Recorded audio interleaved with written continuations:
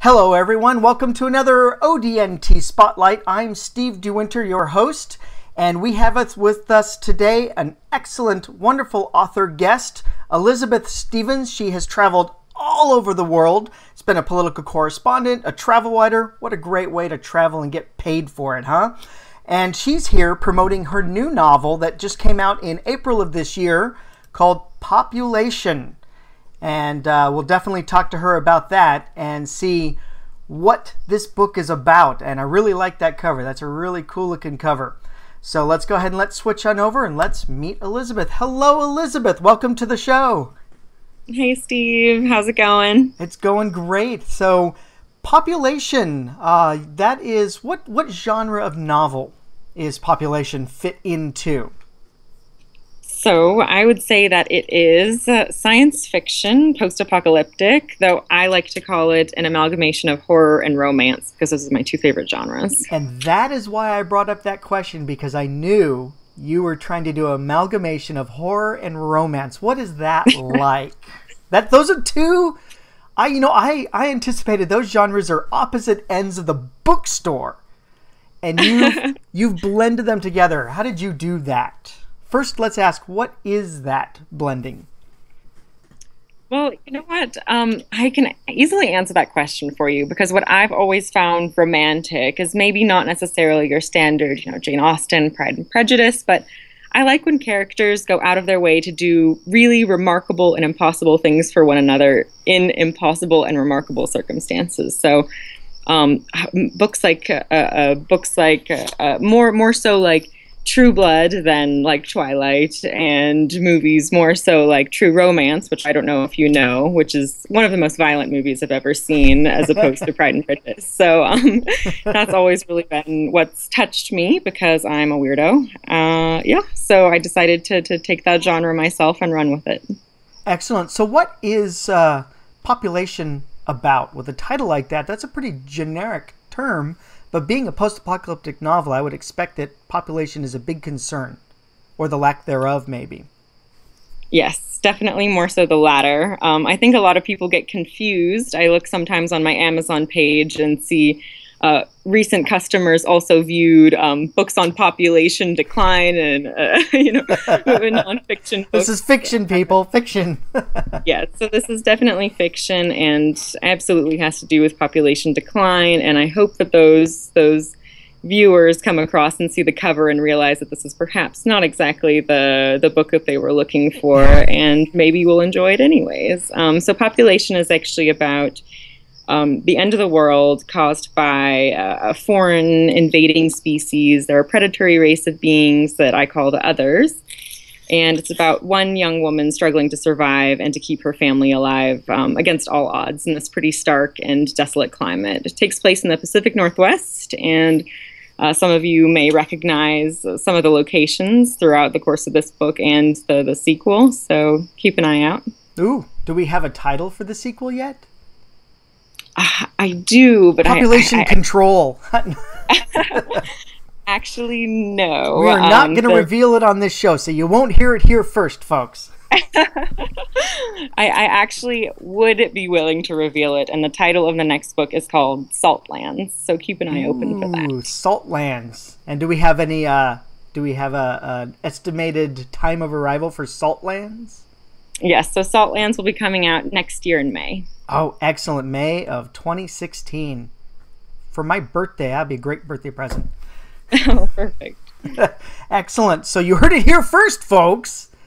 The sequel to Population, Saltlands, coming May 2016. So now the pressure's on. Now you have to do it. And that's all you need is just pressure. Now it's out there. Now it's out there. Too late now. So you focused Population a lot in the Pacific Northwest. So I'm guessing a lot of trees and rain and just absolutely. Difficult environment to survive in. Yeah, exactly. It's difficult enough already. So it was not so much a stretch for a post-apocalyptic book, but absolutely, the growing up in and having lived in Seattle for so long, the kind of looming ominous gray that we get in most of the year, with the exception of those couple beautiful months in the summertime, was definitely a great way to set the stage for population. Excellent, excellent. So you lived in Seattle for a while, which is where the book mostly takes place, and I'm guessing it moves to Utah for Saltlands. No, I don't know. No, not quite. But you have been you're a world traveler. I look at some of the places that you have been. You've got Baltimore, Maryland, Atlanta, Seattle, Washington, Cairo, Amman, Paris, Beirut, Geneva. My goodness. So you were, how did you end up traveling so many disparate places? Not desperate. Paris is not too desperate. Yeah, that's a very good question, and I think would take more time to answer than we have on this show. But I actually grew up in West Africa, Atlanta and Seattle. And then when I started college, I studied the Middle East. I moved to Cairo, lived there for a while. I worked there for a little bit with the UN, got evacuated at the onset of the Egyptian Revolution in 2011. Oh, man. For a very short period of time. And when I graduated, did another short-term thing with the UN in Lebanon, but the violence in Syria erupted a bit, so I was pushed out of Lebanon as well, and that kind of put my Middle East plans on hold for a bit. So I ended up in Geneva after that, which is much more calm, much safer, and yeah, and so from Geneva, I worked there for a year, and before moving to South Africa, which is where I am now. Excellent. Yeah, people will notice that it's very dark where you are. It's only 10 in the morning where I am. So it's very dark there and everything. So how did you come about? What was your seed for your idea for population? You sat down and you said, I want to write something, and I see here on your website that you're a fan of the macabre, and you like horror, but you also like romance. And so what was the seed for your population novel? Oh, gosh, that's actually kind of a tough one, you know? So I had been reading a couple of... Sorry, there's Zurg. Yeah, we heard, there was a rumor that we would have an invasion by Zurg. Yeah, definitely. The cat you stole from your neighbors. Indeed I did. But you stole him with food, right? Absolutely. So we feed him lots of beef jerky, and he keeps coming around. Yeah. So the population actually was kind of a two-part inspiration. So one was I read the book Angel Fall, which is a young adult book by Susan Ige. Absolutely adored it. And there's this a beginning kind of fight scene that I just fell in love with, and I wanted to include something similar, but not so much with angels, make it a little darker, bring it up to the adult context. And then the title itself, the inspiration was simply driving by one of those signs in the U.S. when you're entering a new town, and I actually missed the name of the town, but right under it, all I saw was population. And it was a population of like 637, and I just thought, wow, what would it be like living in a world with only a population of 637? And that's exactly how the book began. Wow, so that's how you got your title. I like that.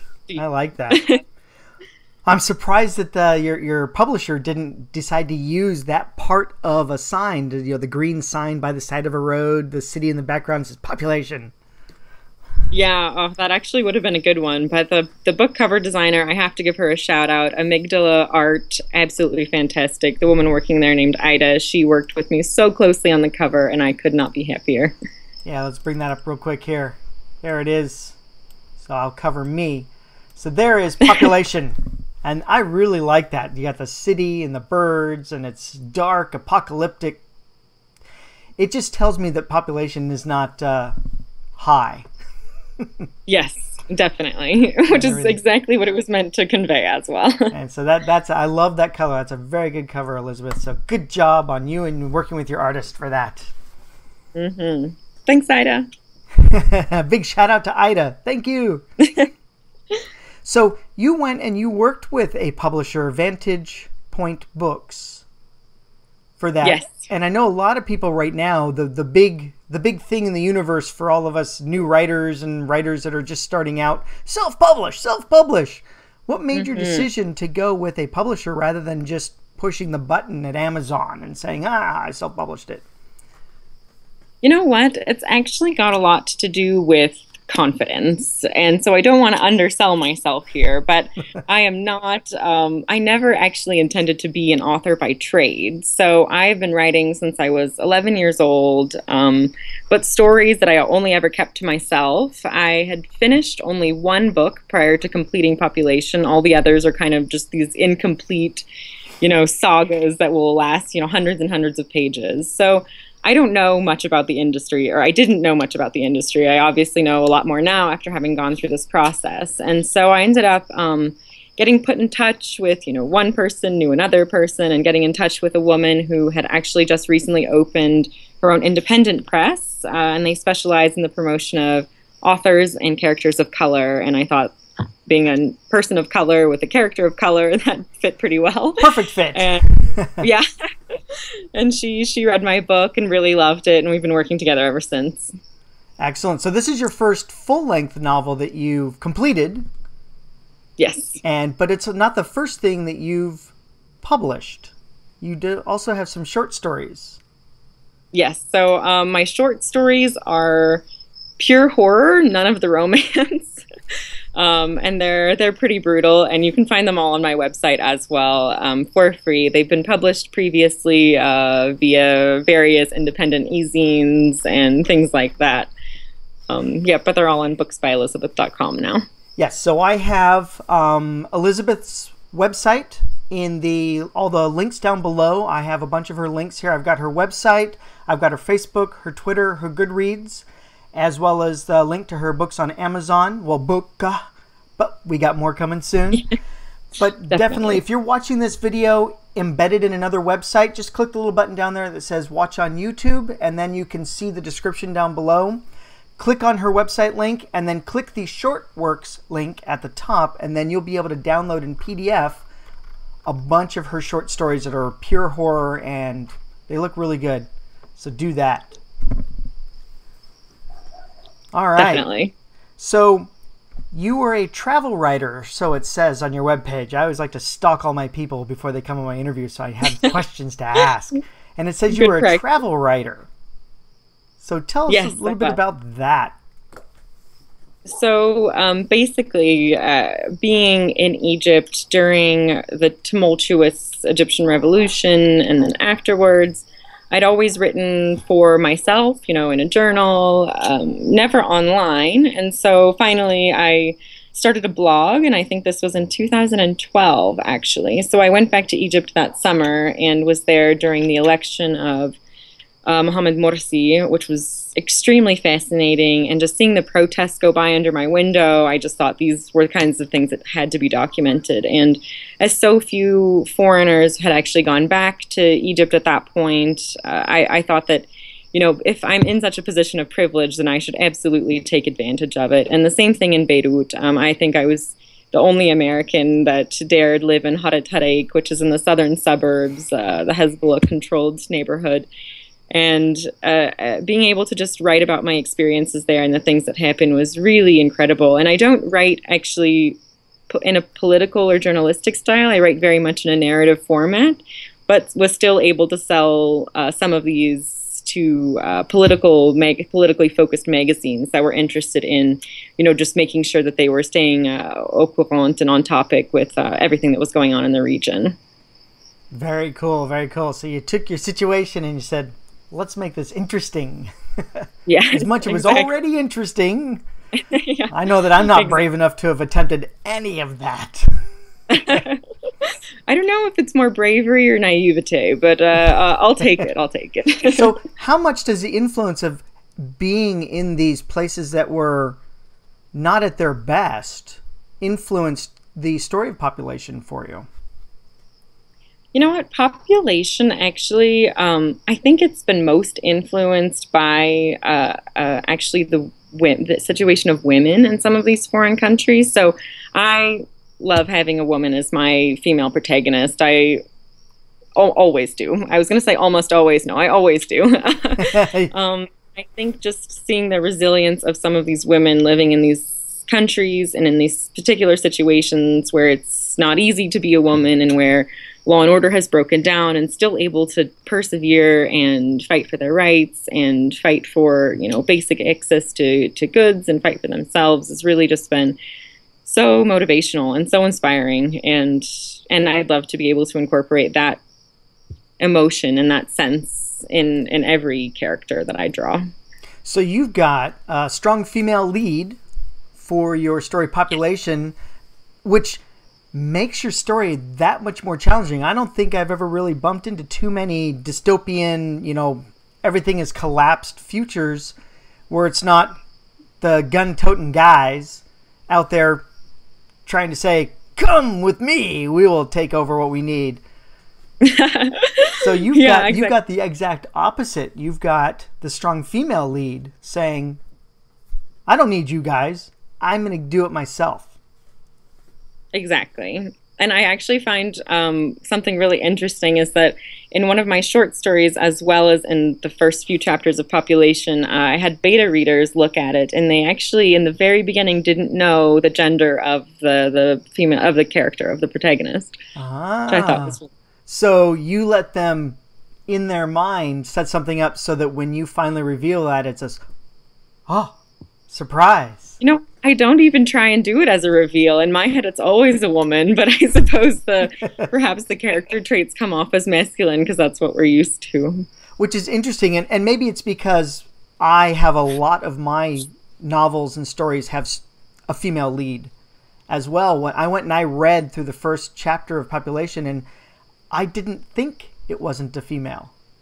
I thought it was a woman, with the small 11-year-old child and everything. So I think it's from the perspective, I'm a enlightened male. So yeah. I got it when I read it.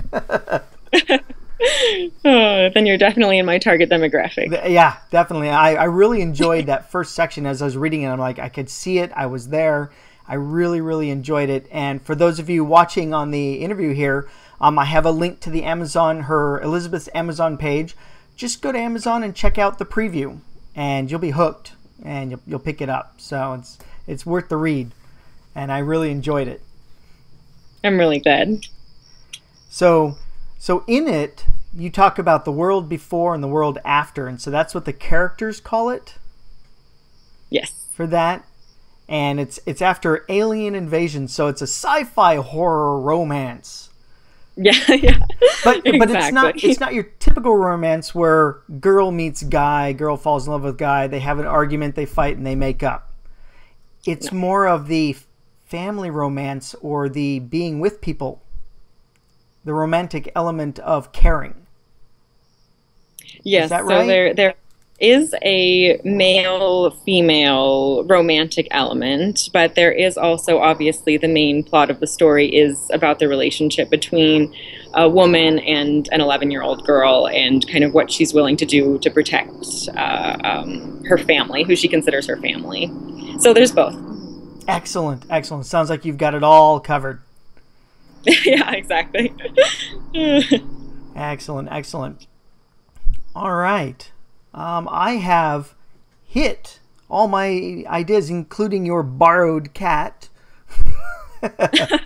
and everything. So before we close down the interview, Elizabeth, is there anything you would like the people watching, potential new readers, or your existing fans who are watching this to learn more about you and see you in action? Is there anything else you would like them to know? You know what? I think you covered pretty much everything, but just stay tuned next year for book number 2 coming out. I'm also working on a young adult fantasy book set in Paris. So that should also be hopefully coming out within 2016 or 2017. So keep an eye open for the upcoming works. And thanks for tuning in. All right. Well, hey, thank you very much, Elizabeth. So don't hang up on me just yet. I'm going to go ahead and close down the interview here, and then I'll get back to you and we'll chat for a couple more minutes. So Perfect. Thank you very much for coming on ODNT Spotlight. Thank you. All right. Thank you. I'll be right back. Bye. Bye. Okay, so that was Elizabeth Stevens, the wonderful author of Population, which is a sci-fi horror romance novel, and it's just got everything there. You've got a kick-ass female protagonist, so 2 thumbs up from the Steve for that one, because I like all those characters, and especially where we do the genre bending where we say let's have a female lead take the lead. Why not? So once again, check out the links down below. I've got Elizabeth's website, her Facebook, her Twitter, her Goodreads, and you can connect with her there. And then also check out Population on Amazon and just take a look at the preview. I guarantee you'll be hooked and you'll probably pick it up, probably like I'm going to. So hey, thank you very much for watching another ODNT Spotlight. Again, I'm Steve DeWinter. Don't forget to subscribe to this channel. I have many more interviews coming with authors, artists, actors, musicians. I have a music group coming up soon, so they're going to be a lot of fun. So don't forget to subscribe, like it, share this with everyone, and thank you very much. Have a great day. Bye.